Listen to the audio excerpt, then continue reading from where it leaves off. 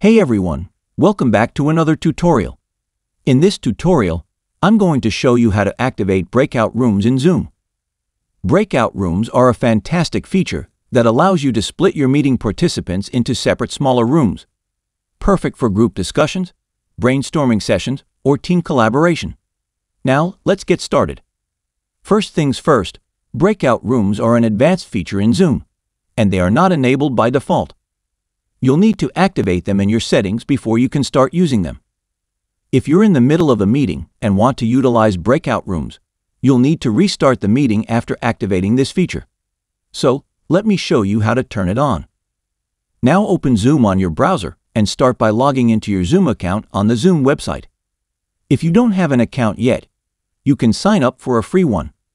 Once you're logged in, click on Profile at the left side to access your profile page. From there, navigate to Settings. In the Settings section, find the In Meeting, Advanced options. Click on that, and here you'll see the option Breakout Room. Make sure to turn on the toggle switch that says, Allow host to split meeting participants into separate smaller rooms. Once you've done that, it's automatically saved. No need to press a separate Save button. There's another neat option here called Assign Participants to Breakout Rooms when scheduling. This is particularly handy for meetings you're scheduling in advance. By enabling this, you can assign participants to breakout rooms before the meeting even starts.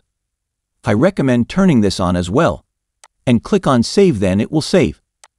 Now you have learned how to activate Breakout Room in Zoom. If you found this tutorial helpful, don't forget to like this video and subscribe. Thanks for watching, and I'll catch you in the next video.